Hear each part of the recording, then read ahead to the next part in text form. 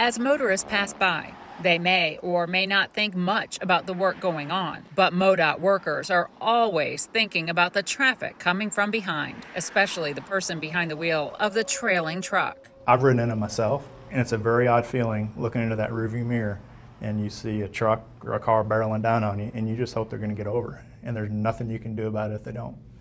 It's real spooky out there. He's concerned about the drivers of this modified dump truck called a Truck Mounted Attenuator, or TMA. The chambers of the TMA attachments are filled with energy-absorbing material designed to cushion the blow.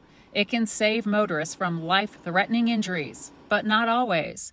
Same for the truck's drivers. MoDOT launched a pilot program for the rear vehicles in a slow-moving work zone to become driverless. This video shows MoDOT testing the autonomous technology retrofitted using a leader-follower method. Speeds around 9 miles an hour.